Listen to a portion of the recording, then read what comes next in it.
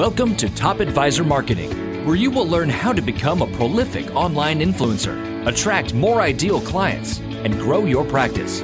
Brought to you by Top Advisor Podcasting, a done-for-you podcasting solution built just for trusted advisors. And now, your co-hosts of Top Advisor Marketing, Kirk Lowe and Matt Halloran.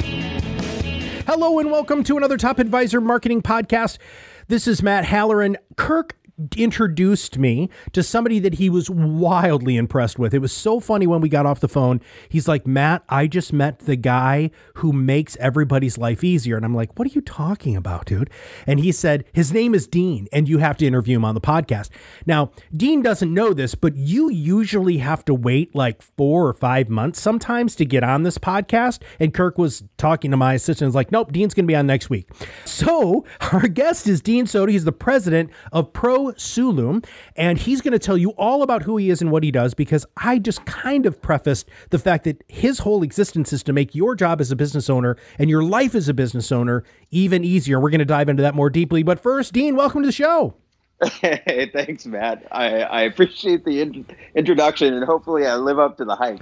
Well, you know, if you don't, it's not your fault. It's Kirk's fault. So, you know. Perfect. All right. Well, before we get into where the name came from and all of that, why don't you tell everybody what you do? Yeah. So basically who I help are companies that are on the cusp. They're like right at the cusp of being able to expand, but the big pain that they're feeling is they know that they have to have documented systems. They know that they have to have their processes documented, but no one likes to do that at all. They hate it, absolutely hate it. It takes hours to do, but it's really the only way to scale your team without having to be dragged into the day-to-day all the time. And so what we do is we have people, virtual assistants, that specialize in basically taking what you have via video. So you're only spending 5 minutes, 10 minutes, maybe 15 minutes per process on your end. They document it all step by step. They give you an SOP of that, a step-by-step process back, so that you are no longer having to do that task. They can either do it for you as a virtual assistant, or you can just hand that document to one of your staff members and never have to do it again. So in 5 minutes, you've literally freed yourself from that process. I'm going to play devil's advocate really early. It's 2 minutes into the podcast, but financial services, estate planning attorneys, and CPAs, they have really complex systems. How in God's name can you do that?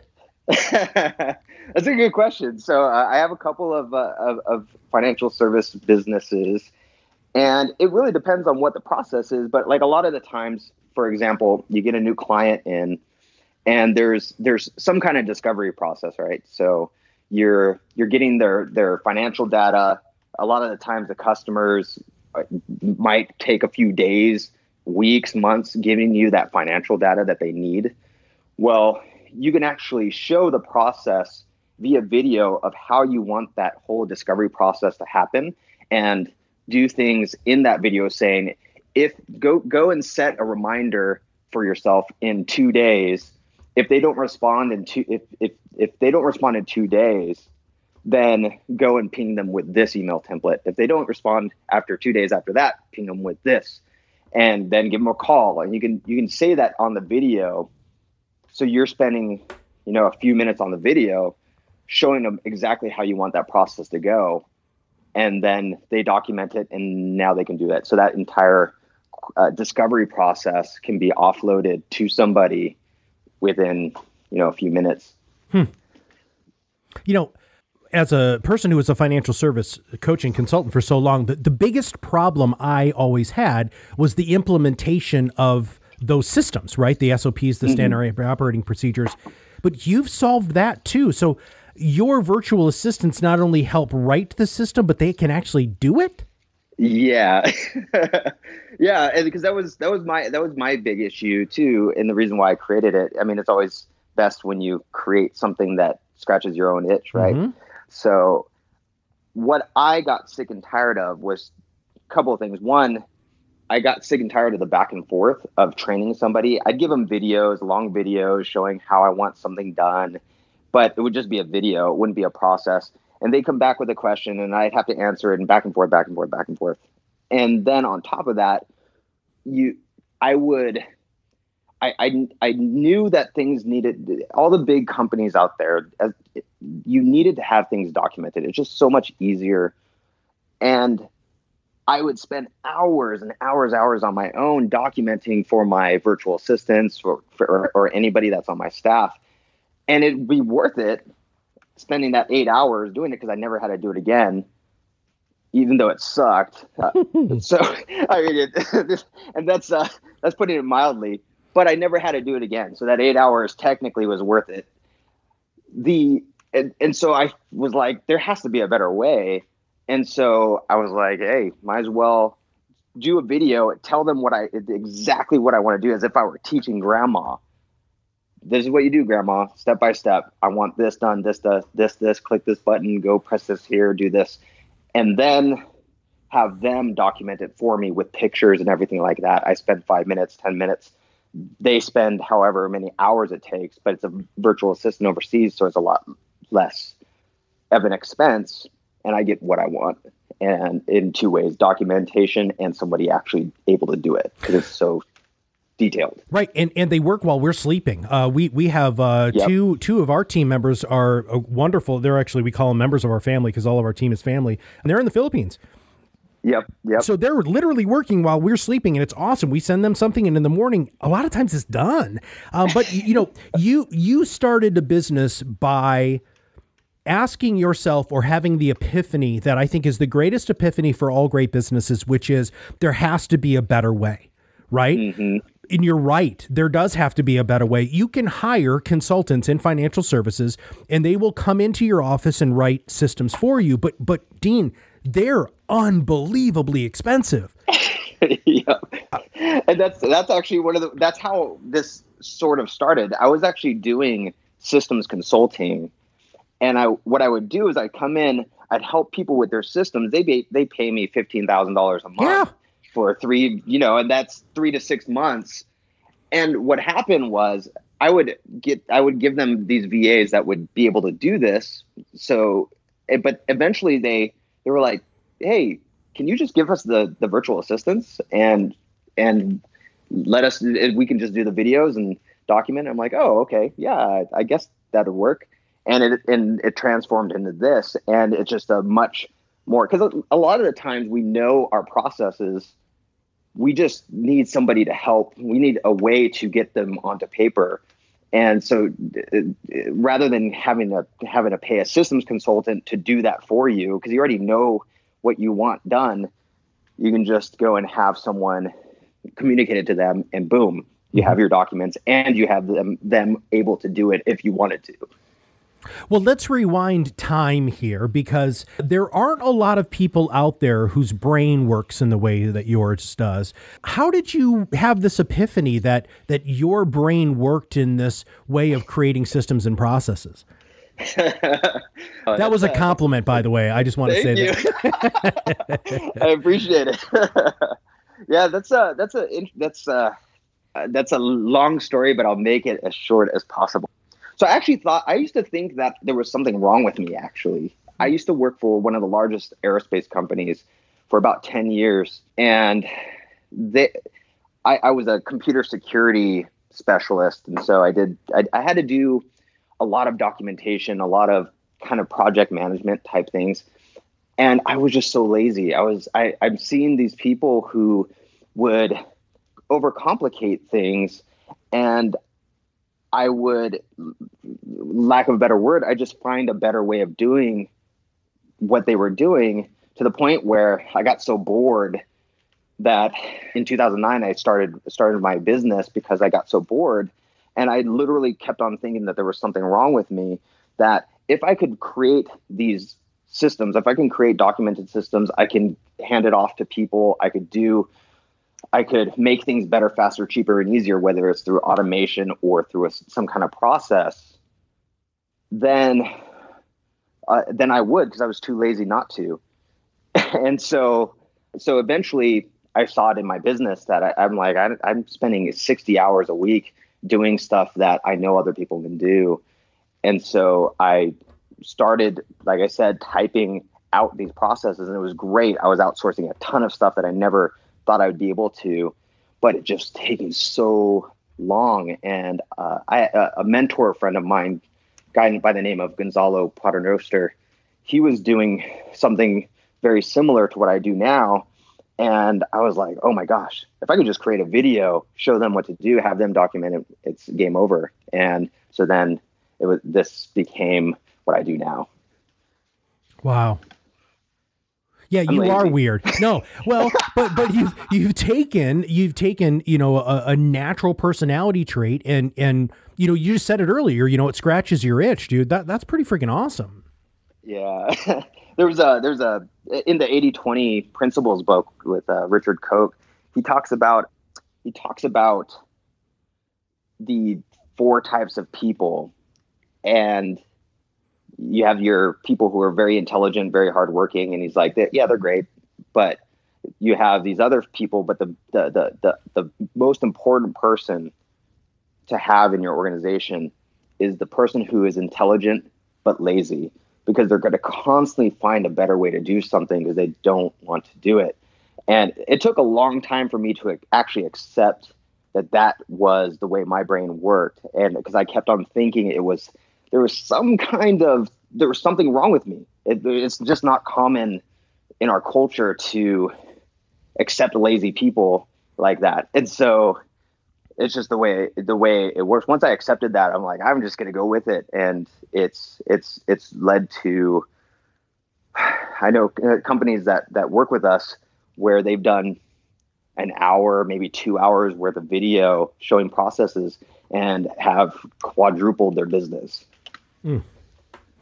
Well, I'm going to get into a semantics argument with you, because I personally don't think it's lazy. I think it's being wildly efficient. Finding inefficiencies is what every business owner wants. I just was meeting with my team earlier today. Captain Marvel came out and she says, stronger, faster, smarter, better, whatever it is. And, I bring that up to my team. That's what we have to do on a regular basis. Now, so we're going to switch gears here. So thank you for giving us a little bit of a history and a background of who you are and really how you came to be who you are.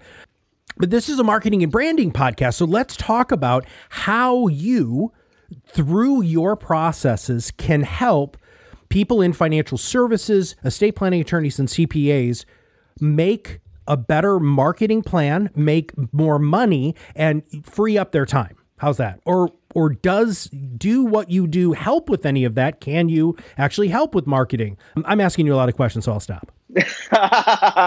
No problem. Yeah. So we firmly believe that 95% of what you're doing, whether it's marketing or anything else, can be done by somebody else, as long as you show them the process. And so when it comes to marketing, advertising, we have, for example, there are clients who they'll just do outbound emails.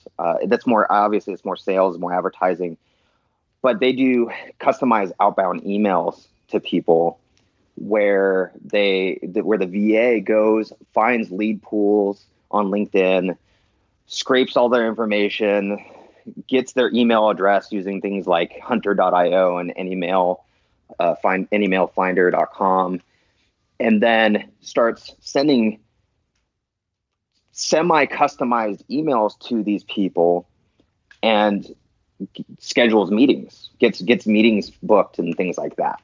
So that's all done because of the business owner knowing how they want their marketing and advertising done and showing exactly how they want it done with their own little twists, their own little ways of how they want to communicate.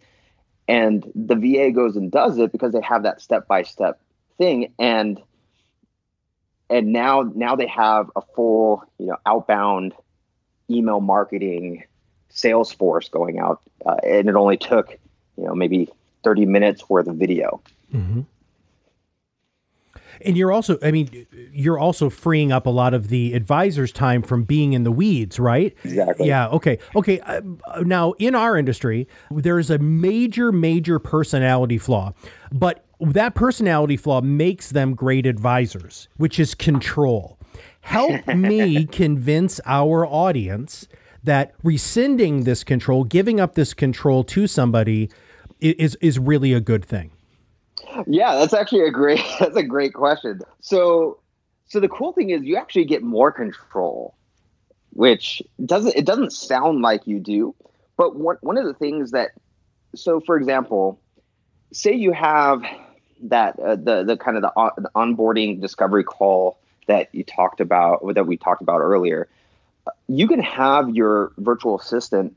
So one of the financial advisors that I work with, what they do is they have somebody comes in through a questionnaire on their website, and they want to have several touches with that person to verify. They don't want to have a strategist go on the phone with somebody who really truly doesn't have what they say they have financially, because they want to make sure the lead's actually qualified. So the virtual assistant, the owner of the business, did a couple videos showing the virtual assistant how they wanted the first call to happen. They used a soft phone that the virtual assistant could use with their desktop to call the person who brought in who came in as a lead, and through the video said, these are the questions that I want you to ask them. You don't have to sell them on anything, but this is how you ask them, and just went step by step through each of the questions. What's your gross income? Do you have a business? Is it an S corp? Is it this? Is it that? Blah, blah, blah, blah, blah. And the VA pre-frames them saying, hey, this is just a call to verify the information that you gave, and then we'll set up a call with a strategist after. And what happens, the cool thing that happens is you actually have more control, because you can have it to where there's quality control. So for example, at the very end of the process in the video that you've done, you can say, after you're done with this call, what I want you to do is I want you to send me the video of what you did, if you have them recorded, something like that. So for quality assurance, so that I can see how you're doing things, or send it to your supervisor. And you can actually have these quality control stuff, so you know exactly what is going on and how these calls are going and if they're successful and so on. So you actually can have way more control, and you're not having to write out this whole quality control process. You're just saying, this is what I want you to do as a quality control check, if that makes sense. I mean, the applicability of this just seems so far and wide. It just, we're 17, 18 minutes into the podcast, and I've identified on a piece of paper like 6 things I think you could help me with. Sweet. Yeah, totally sweet. Well, you and I are talking after the podcast is done. So they do feel like they have more control. And I love the fact that there is the quality control component of it, because that's super duper important. And every advisor that we work with, really anybody who provides advice for a living that we work with, wants things to be done their way. And by having somebody who's pliable enough and who's trained enough on being flexible to do something another person's way, how do you find those people? Yeah, that's another great question. So the way that we do it is we actually have a 6-tier hiring process. So we're extremely picky. I've been outsourcing since 2007, 2008. And because of that, I've seen every single possible thing, which I'm sure you've seen too, since you've hired in the Philippines. And so what we do is, right from the beginning, we have these. So in order for them to even start applying, they have to fill out this, what we call a landmine form. The very first tier has questions in there. It's a simple form. It looks innocuous.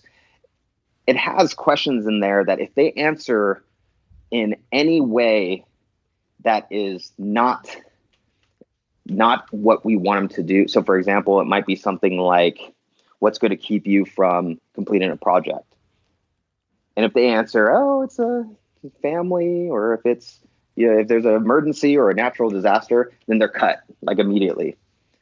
And I even had my father-in-law balk at me because of how ruthless that is. And I said, if they don't answer that nothing will stop them from completing a project, they're cut immediately. That's the only thing that they can answer, is that nothing will keep them from stopping a project. And that usually cuts out about 75%. And then during the rest of the process, they're learning how to do systems, how to do systems documentation processes and things like that. If they mess up on one simple little thing, they get cut. So it's a huge process. And eventually they actually end up working specifically for my business for a little while, just so I can see actually how they work. My guys can see how they work. And then finally they're, I guess you would say, certified to go and work with somebody who's one of our clients. Wow. Yeah, dude, I don't know any financial advisor who takes any of their team through that level of a rigorous screening process, right? I mean, what you just said, my mouth was just wide open there for a minute. I'm like, wow, you're hardcore, dude. That's crazy cool. And the cool thing is that actually some of that came from my staff.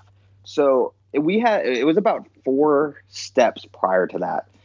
And I showed them exactly how I wanted it done, created the process for it, all documented. And when you have a massive amount of processes and people feel comfortable in your business because they have that safety net, then they start seeing, hey, we had an issue here. Can we do this? Can we do that? And they start being creative. So 2 of the steps actually came from my staff, who said, if we have people who work for us for a few hours, for 20 to 40 hours a week, just so we can see how they work, we'll have a lot better quality person. And so my staff set that up, but that wouldn't have happened if there wasn't a process already there, where they could see the data, where they could see what's happening, where they felt comfortable even bringing it up. With this whole idea of, there has to be a better way. That's really why we started the Top Advisor Marketing Company in the way that we did. Kirk and I were so tired of telling everybody what to do, and we realized that they actually want us to do it for them, which is the exact same sort of thing you're talking about here. We're just obviously taking those videos that you have your advisors create or your clients create, and we just turn them into content. Obviously the content of the videos would be a little bit different, but this is remarkable. It's so much fun having the networks that Kirk and I have. We get to meet really cool people like you. And I actually have a referral for you immediately of a financial services professional who happens to be a friend of mine who really needs this, right? He's having a really hard time hiring and retaining really good people. Part of it's because he's difficult to work with. But the other reason is he doesn't have people who have that level of attention to detail, like insurance advisors, right? They're probably the best example here. If you get one little itty bitty nugget of paperwork wrong, oh my gosh. I mean, it can mess up the whole deal, right? And so having somebody who's super, super organized and detailed and does what you do and what your team does is freaking awesome. Okay. If somebody wants to engage you, Dean, what is the best way for them to reach out? And do you have anything going on? Do you have any stuff on your website that you want our listeners to know about? Yeah. So, I mean, the best way to reach me is just through my website, prosulum.com. prosulum.com.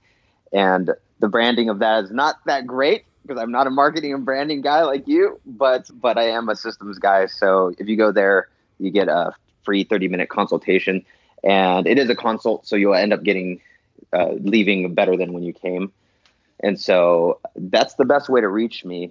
And I'm a systems guy. So just expect that I'm going to ask a lot of questions about what you're currently doing, and don't feel bad if I make a lot of suggestions and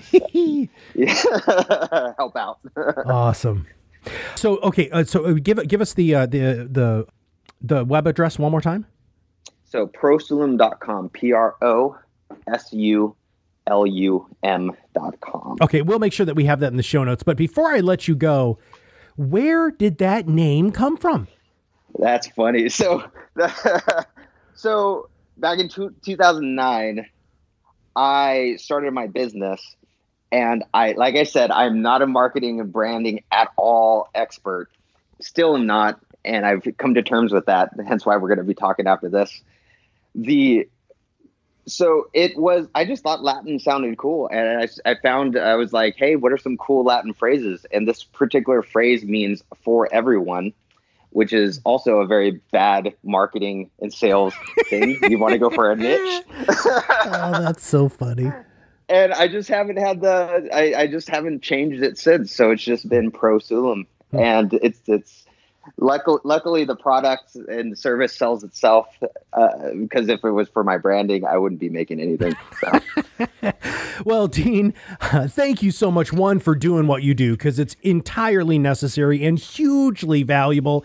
And number two, thanks for dropping some wisdom on the podcast today.